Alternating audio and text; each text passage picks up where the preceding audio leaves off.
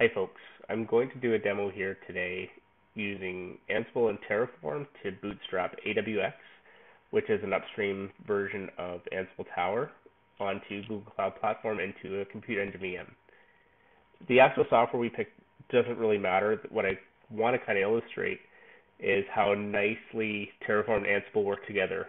The view that I'm taking is that Terraform is an excellent provisioner and Ansible is an excellent configuration management tool. So we're going to actually be using Terraform to do the provisioning, do that base OS install, configure the firewall ports for us, and then it's going to hand off, tag in Ansible. Ansible's going to go in, install the required software packages, install AWX, and do some of that post-configuration setup for us. So let's get started. The first thing I want to show is if you have a nicely modularized Terraform, you have a nice single point of entry for an operator or sysadmin to go in and define what that deployment looks like. So let's just take a look, and you can see we have, about a dozen variables that need to be defined. We're setting up things like the admin password. We're setting up the GCP service account keys, pointing it to the right project ID. Those sort of variables are what we're defining. Now, there might be better ways to go around handling that project connection. That's not really the point of this demo. So the other thing I like about using Terraform is it gives you a nice single workflow for a sysadmin to run through. And let's just run through that. So the first thing you would normally do would be Terraform init. Now I've gone ahead and done this ahead of time just for time's sake. But basically what happens here is connecting back to Terraform and saying, hey, here's what I'm trying to do. What provider plugins do I need? So you can see that it's checked right here for the Google provider. Next thing we're going to do is we're going to check and see if this all makes sense for Terraform. So we can see, as some of you may know, Terraform can also manage your state. We don't really care about that in this demo, but you can see that it's going to plan to add two separate resources. Specifically, it's going to be adding the compute instance and the firewalls to allow port 80 and port 443. So after your plan has been completed, we're going to actually go ahead and get it to run this. So run Terraform apply. You can see some of the things that it's going to go out and do. Let's just go ahead and click yes. And from this point on, we're about 5.5 minutes out, depending on your connection. There's a bit of a hang up when it comes around actually importing some content to the AWX database. Now on my right-hand screen here, I have the Google Cloud Platform console open. You can see that the AWX instance is spinning up already. So that part's done, and I can see now that it's waiting for it to boot. Terraform is using the remote exec, trying to connect into that host. Sometimes that takes a couple of tries, just while it waits for that to boot up.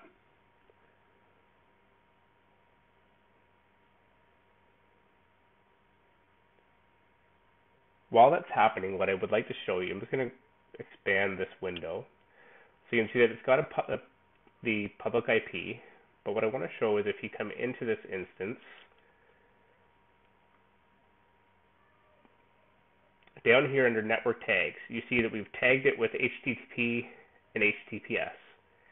Now, let's pop over to the firewall setup, remembering that those network tags are HTTP, HTTPS.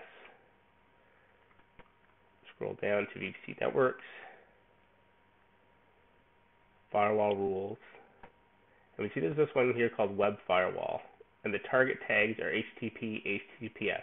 Now this firewall rule didn't exist until we ran that Terraform, so we were already sort of providing an example of how Terraform can cover multiple parts of your stack.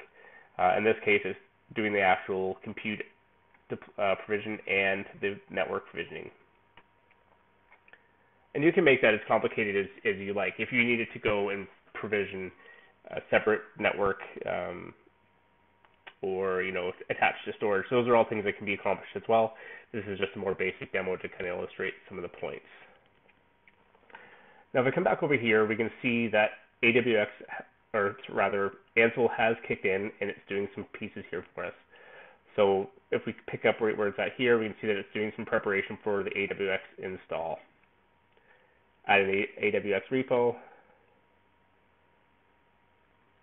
doing the prerequisite package installation. And we're still looking at about 2 minutes to completion here. So part of this process, it also installs Postgrads, as you saw whiz by here. Provision Postgrads users. Make sure the AWX Postgres database is there. And here's the one that it kind of slows down a bit. Does the actual AWX database import?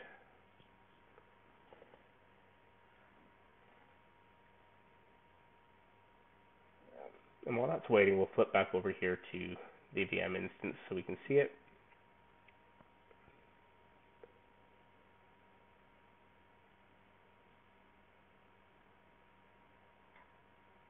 So some other things that I'll point out while we're waiting for that to wrap up. The instance name AWX01, that was a user-defined variable. The machine type, I hard-coded that into the Terraform, but that absolutely could be something that you abstract out into your user-defined variables. There'd be different ways to kind of handle that if you wanted to limit what your users were selecting. And one standard -1 is just a fairly, again, just a very standard build. So the other things that you can configure would be things like your operating system, amount of disk, amount of memory. All those things are customizable. The network, like I said, you could have Terraform provision a separate network and attach it. In this case, I'm happy to just use the default network and subnet.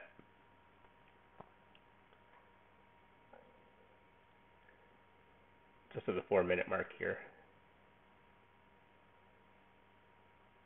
So keeping in mind that this is a programmatic deployment, some things that are really important to keep in mind. If you read the blog that kind of goes along with this, I talk about how organizations need consistency at scale and efficiency at scale. So the point of doing it with tools like Ansible and Terraform are, I can do this 100 times and I'm always going to have the exact same outcome. I've limited where users interact and do some configuration to that single file. So there's only one spot that a mistake could ever be made. And you can build some checks around that to make sure that they've actually selected what they're allowed to check. Not picking a machine that's too powerful, or not picking an OS image that's not part of your approved set for your organization. Those are all things that can be handled. But the point is, whether I do one server or I do 1,000 servers, or if I run it today or run it tomorrow, it's always going to yield approximately a 5.5-minute build time, and it's going to have the exact same build, same software every time. Okay, so it's done with the database import. You can see it's actually initializing AWX config, importing some demo data, creating the groups within AWX, starting the AWX services, and done. So time to completion, 5 minutes, 46 seconds. I'm going to come over here. We're going to make this window big now. I'm going to grab this external IP. Now sometimes this is still spinning up, so it might take a moment. But what I'd like to just show in conclusion to this demo is just logging in using that username and password that was defined in that main Terraform file.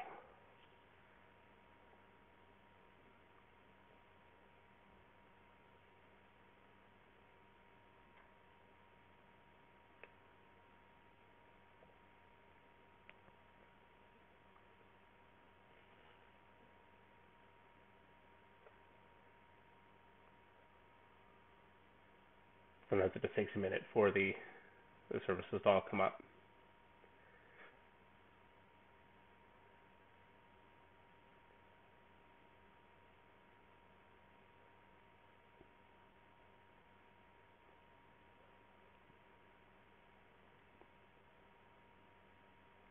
And just to show you while we're waiting for that to come up, once you run your Terraform, you have a state file. I'm not sure how familiar everyone out there is with that, but basically when you go to run Terraform again, it's going to check that state file to see what is out there and compare compare that to what should be out there and make delta changes based on that.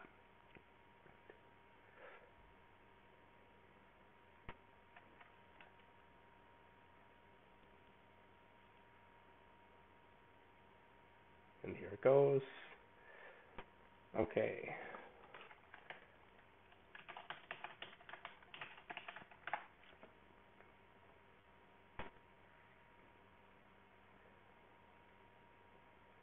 And there you go. So in 5.5 minutes, we deployed a tool that would be commonly seen in both enterprises and different organizations of different sizes to run their manage their Ansible jobs. And that was done with Terraform doing the provisioning and then Ansible doing the post configuration. The last thing I'm going to show you before we go is how easily it is to rinse and repeat that. So if I want to take that down, the command is Terraform destroy. It's going to come up, confirm. You're going to see that it's going to remove the firewall and it's going to remove the instance.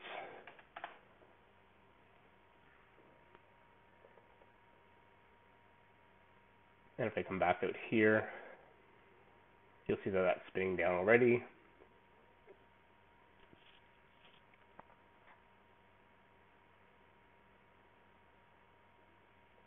Destruction complete of the firewall.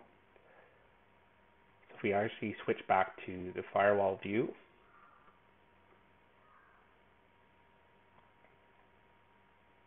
that first one that was there earlier, web firewall, is now gone. Similarly, if we come back up to Compute Engine, VM instances, we see that there are none now. And that's it.